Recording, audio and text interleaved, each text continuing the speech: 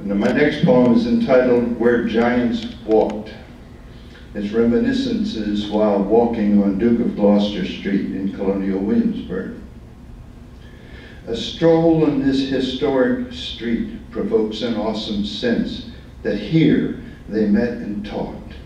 The sunlight filters through majestic oaks as reverently I walk where giants walked. We call them patriots of times long gone, Virginians all, they shared a common dream. Their forebears set a standard whereupon the sons made freedom their enduring theme. The capital from 1699 for 80 years through peace and joy and fear, this city, Williamsburg, remained a shrine of liberty evolving year by year. As foreign rule increasingly inflamed the spark of revolutionary thought, Virginia's leaders forcefully proclaimed that they would not be bullied nor be bought.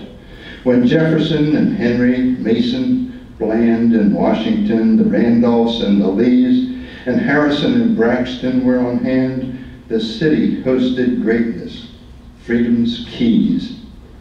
Resounding oratory filled the air, the Capitol intense with fervent sound.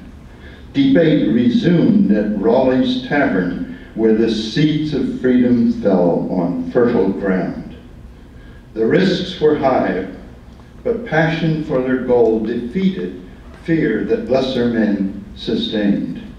They formed a union with both heart and soul, a gallant victory that brave men gained. This sojourn down Colonial Promenade recalls for me how these men earned renown, commitment to their cause and faith in God, where giants walked in Williamsburg, their town.